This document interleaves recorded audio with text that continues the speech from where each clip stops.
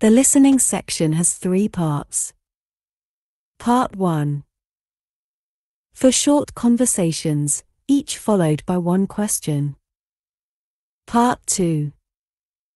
1 longer conversation, followed by 4 questions. Part 3. 1 lecture, followed by 6 questions. You will hear each conversation or lecture only 1 time. You must answer each question before continuing.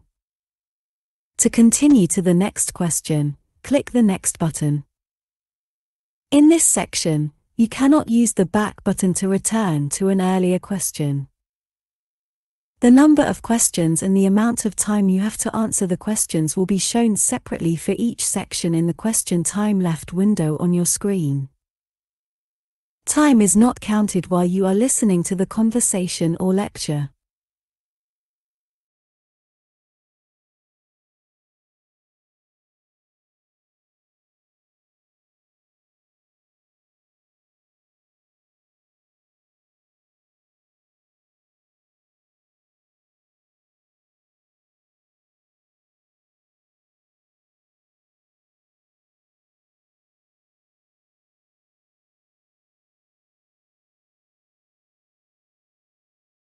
I like these chairs. How much are they?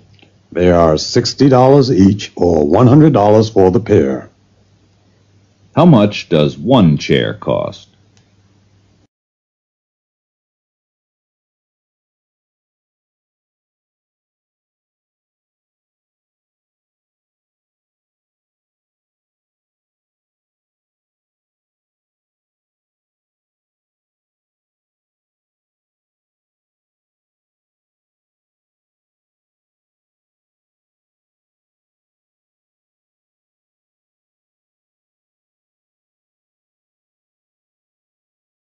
Excuse me, could you please tell me how to get to the University City Bank? Sure. Go straight for 2 blocks, then turn left and walk 3 more blocks until you get to the drugstore. It's right across the street. How far must the man walk to get to the bank?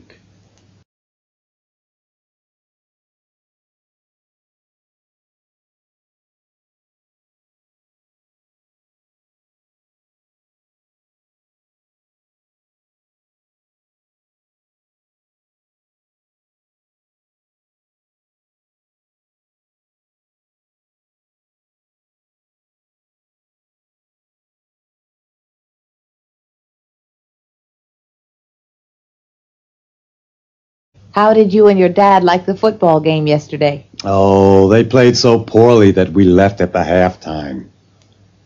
How did the man and his father feel about the football game?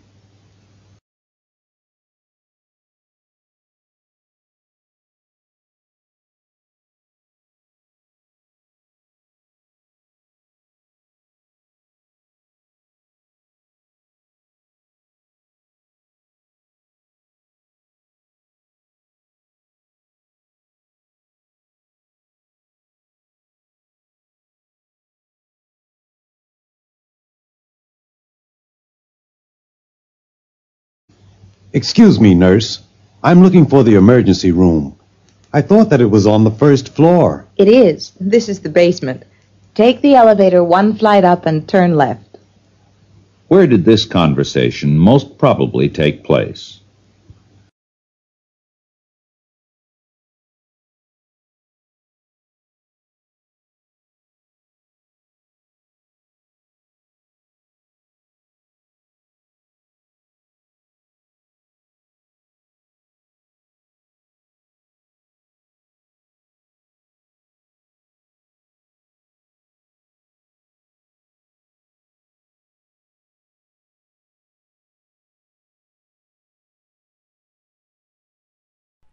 Listen to a conversation in a professor's office between a professor and a student. Good afternoon, Miss Pennington. You were in my American History 201 class, right? How can I help you today? It's about my term paper. I know it's due next Monday, but I was hoping, I don't think I can get it done by then. Could I please turn it in by the end of next week instead? I have a really good excuse. Oh, I'm sure you do. I've been teaching 33 years. Do you know how many excuses I've heard? My dog ate my paper. My roommate had a party so I couldn't concentrate. I have 7 papers due in the same day. I went home to see my parents and my car broke down. My favorite was a student who told me she forgot all about her term paper until the day before it was due. It's amazing she remembered to come to class. I didn't forget, sir. I've been working on the paper, really. Here, I brought my outline and a rough draft. It's, just that, well, a lot of things have been going on in my life, and I'm having trouble managing things. I see. You know, I assigned that paper 4 weeks ago, and I've been reminding students about it in each class. So tell me your story. What's happening in your life? First, about 2 weeks ago, my roommate found out her mother is real sick. She has breast cancer. So she's been really upset, and I went home with her for a couple of days to see her mom.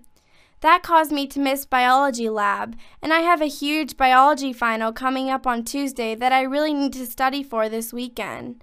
Then I got the flu last week and missed a day of class. I tried to work on your paper that day, but I felt really horrible. Okay, I can understand that.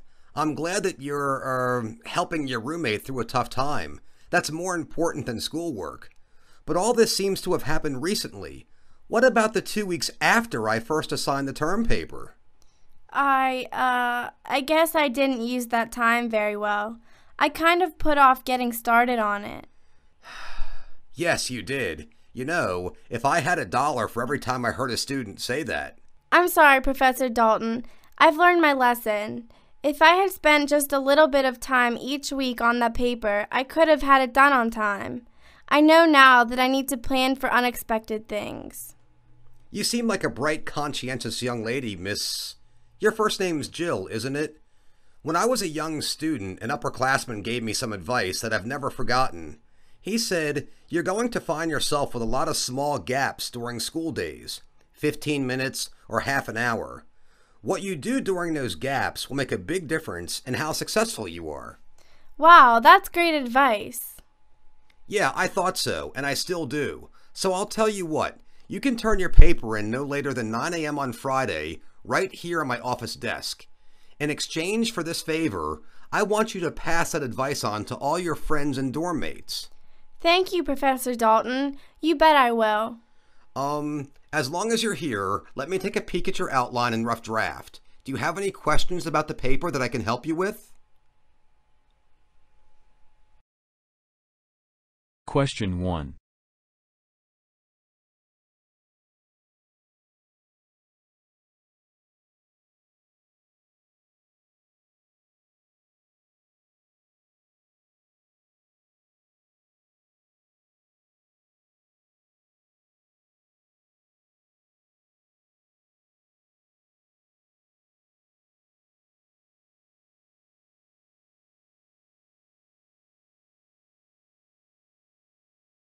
Question 2.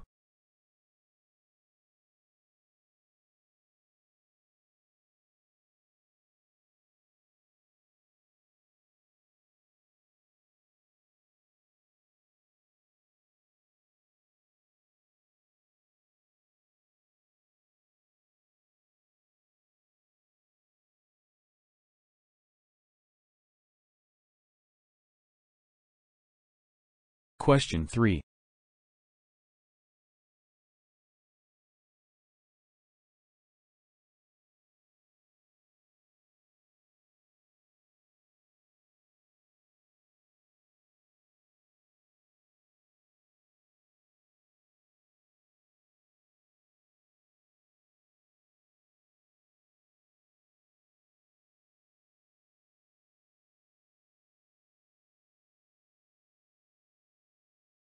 Question 4.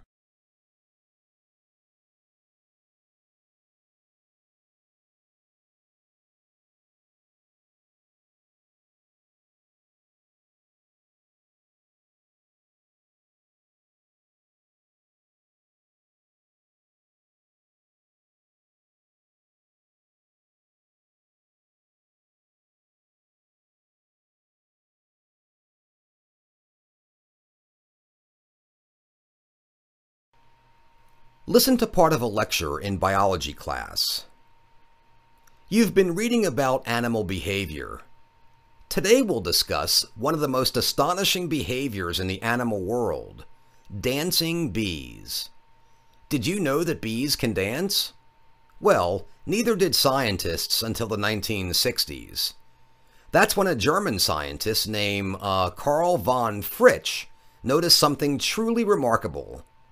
As he was observing honeybees, he noticed that some of the bees, which he called scout bees, flew out of the hive to look for food. When a scout found a site where there was food, it flew back to the beehive and started dancing. This dance somehow told the other honeybees where the food was, because after the dance, some of the bees flew from the hive straight to the site of the food. Von Fritsch called the bees that collect the food forager bees. He thought the scout bees' dance told the forager bees three things. First, the smell of the food it had found. Second, which direction to fly to reach the food.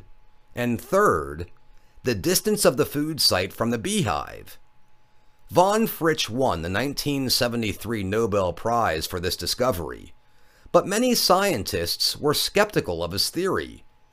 They didn't believe it was the dance that led the forager bees to food. Instead, they thought it might be, the smell of the food in the dancing bee, or maybe that they just followed the scout back to the food site. Well, very recently, some British scientists used a new type of radar to prove that von Fritsch's theory was indeed correct. It is the dance that communicates this information to other bees. British researchers found that the scout bees perform two types of dances.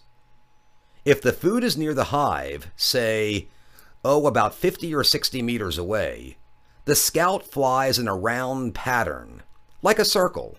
This tells the location, but not the direction of the food site. If the site is farther away, the scout does what's called a waggle dance. It flies in a pattern of ovals and vertical lines. The speed of the waggle dance tells other bees how far away the food site is. The slower the dance, the farther away the food. If the scout flies in a vertical line up the side of the beehive, it's telling the foragers to fly directly towards the sun. If the scout flies vertically down the hive, it's saying, fly away from the sun. Up is toward, down is away. If the scout flies at an angle to the hive, it's telling the foragers to fly neither toward nor away from the sun, but in between.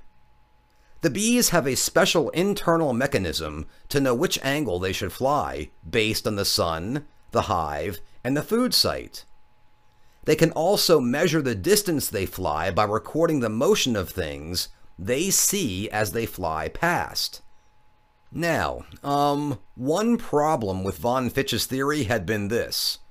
It seems to take the forager bees a long time to reach the food site. That's why scientists thought that perhaps it wasn't the waggle dance that led them there. For many years, scientists couldn't follow the foragers after they left the hive, because they didn't have the technology. Just a few years ago, though, the British scientists solved this problem using a new type of radar. They were able to attach a small radio transmitter to forager bees. I don't know how, but they did. This enabled them to follow the forager bees' flight after they left the hive. The radar showed that foragers do, in fact, fly straight to the area of the food site. They don't follow the scout bee back to the site because the scout goes into the hive after it finishes dancing. Well then, if the waggle dance does lead the foragers directly to the food site, why does it take so long for them to find the actual food? The answer is that the waggle dance leads the foragers only to the general area of the food. It doesn't tell them the exact location of the flowers or plants that have the food. So the foragers have to spend a while flying around the area before they find the exact location of what they're looking for. Question 1.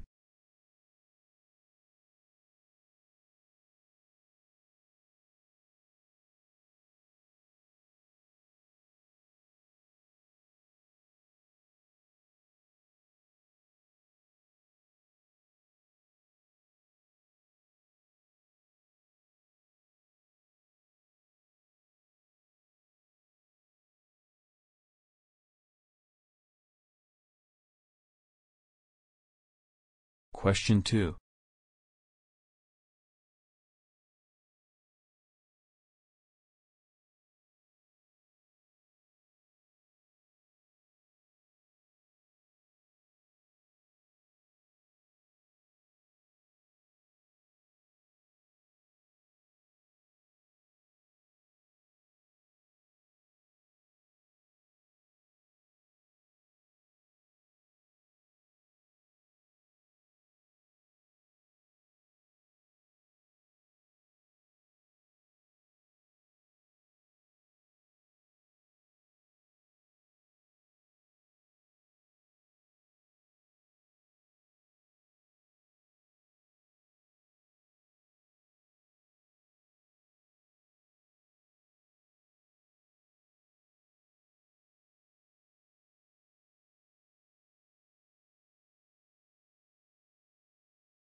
Question 4.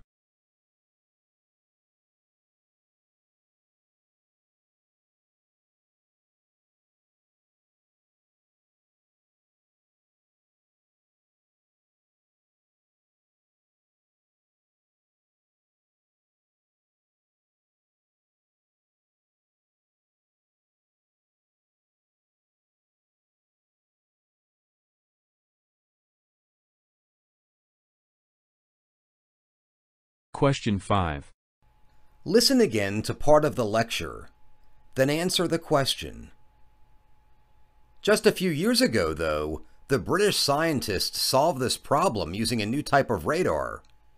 They were able to attach a small radio transmitter to forager bees. I don't know how, but they did.